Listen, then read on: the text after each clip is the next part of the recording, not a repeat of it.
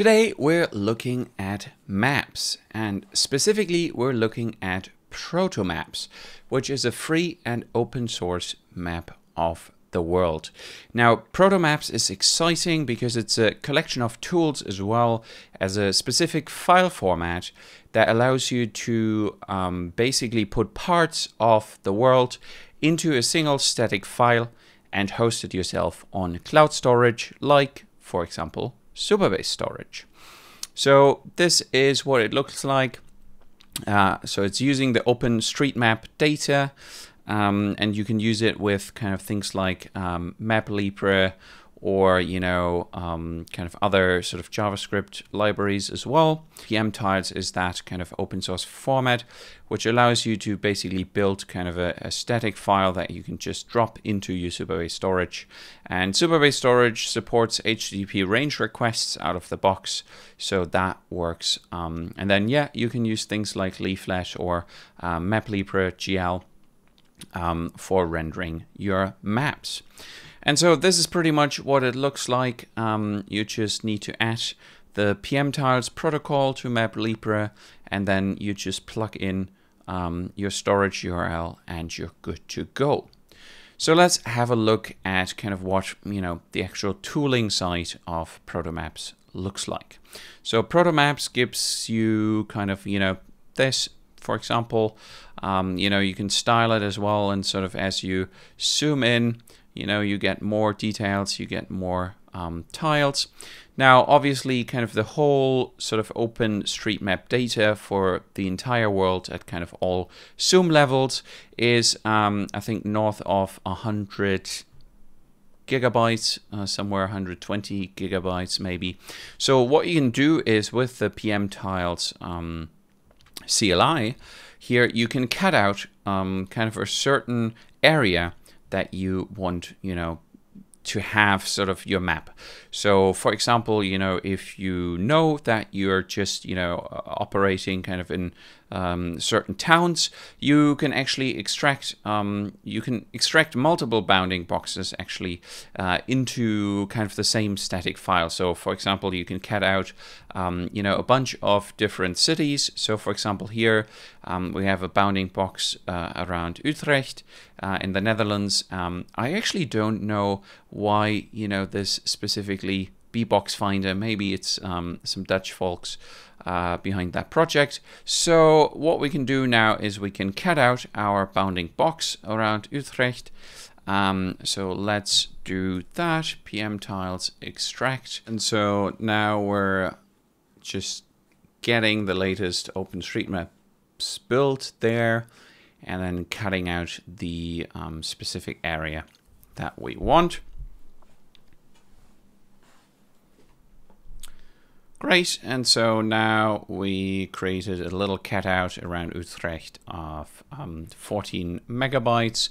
So if we go here, we can see there's our file here. We will open that up in the Finder. We need to create a new Supabase project. As you know, we'll just go to database.new, select our organization. I say Super Protomaps. We can generate a password. Just remember, to copy that password and keep it safe somewhere. And then you can choose your preferred region. I'm here in Singapore, so we'll just deploy it here. Okay, so now we're up and running. We can go to storage and we can create a new public bucket. So we'll just call it public maps in here, and we save that. So now we have a public bucket. So what we can do now is we can upload our map into the public bucket. So here we have myArea.pmTiles. So we'll drop that into our public bucket here. And so now what we can do is we can literally just get the URL.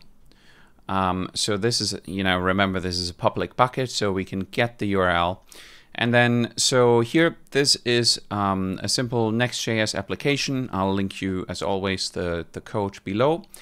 But what we're doing here is just we're using React Map GL. So this is MapLibre and then specifically React Map for MapLibre GL. So we'll just import kind of the CSS here, and then also we'll need the Protomaps base theme we can get from here. So we get the layers, and then we can get the protocol from PMTiles. So what we need to do, as you saw earlier in the docs, is we need to add the new PMTiles protocol. We're just getting here protocol tile from the PMTiles library import, and then we just add remove protocol basically when you know, we're kind of leaving the page. So so here then we have our map. So what we can do is we can get the glyphs, for example, from you know, Protomaps is kind of just statically hosted here on GitHub. We'll add some attribution in, you know, Protomaps and OpenStreetMaps, and then we'll just type vector, and then we need to prefix this with our PMTiles protocol, and then we literally just paste in our projects. So yes, we have the PMTiles and then the HTTPS.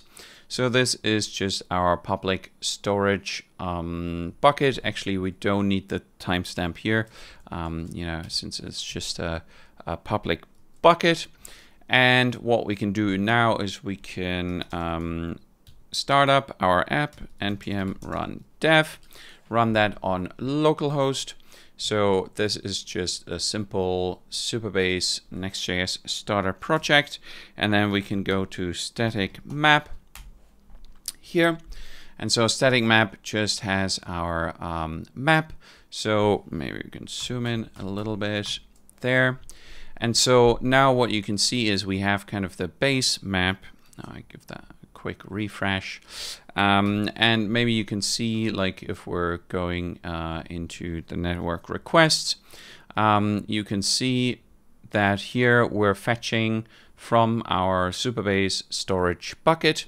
So we do have the entire kind of world here, but basically as we're zooming in, we're then losing kind of the you know, detail. So as we're zooming in, we're getting, you know, less and less detail, except for like that area in Utrecht that we had. So as we kind of zoom in here, we then get kind of our cutout.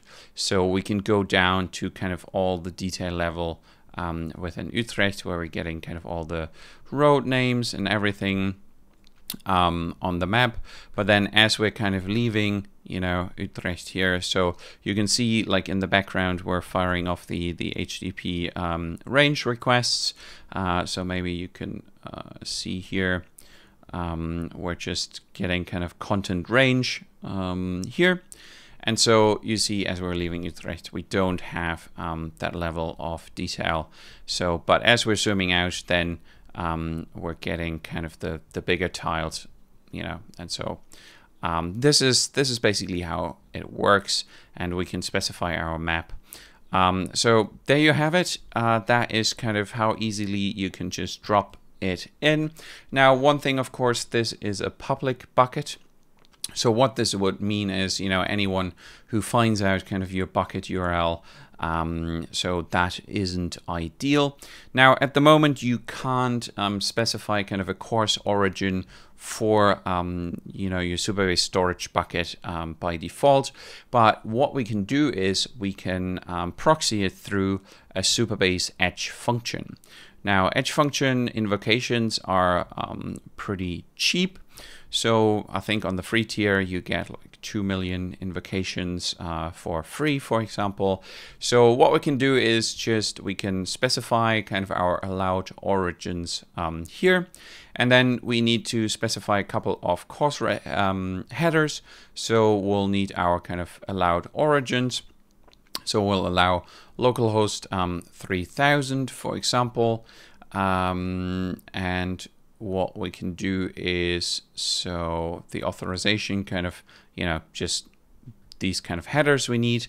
Then we need the options. So, for course, we're sending options requests. So in that case, we just need to reply with OK and with the course headers. And then what we're doing here is we're just checking the origin. So we're checking the origin against our allowed origins. Now, if our origin isn't allowed, we say, just not allowed from, the edge function. Now, otherwise, if it is allowed, we basically just get the request URL, and then we just proxy it to, so we actually have an authenticated URL. So if you want to access storage objects in a private bucket, we can then add kind of the authorization header. And as long as we're adding kind of the Supabase service role key in the authorization header, we can access private, assets in a private bucket. So that is pretty much it. So what we need to do is we need to use the Supabase CLI to deploy this Edge function. So what we need to say is Supabase login. Since we created a new project here, we can then open up and link this to our project. Great. Okay, we got the access token associated to our project. And so now our project was this one here. So this is our project ref. So next we need to link our project, Supabase link, and we'll just provide the project ref to be our project. Now important, this is where you need kind of your database password from earlier. And now we can say Supabase functions deploy maps private. Now we don't want no verify JWT, so we just want this to be publicly available without any JWT access token, and that's it. So we're bundling our script, and now we are deployed.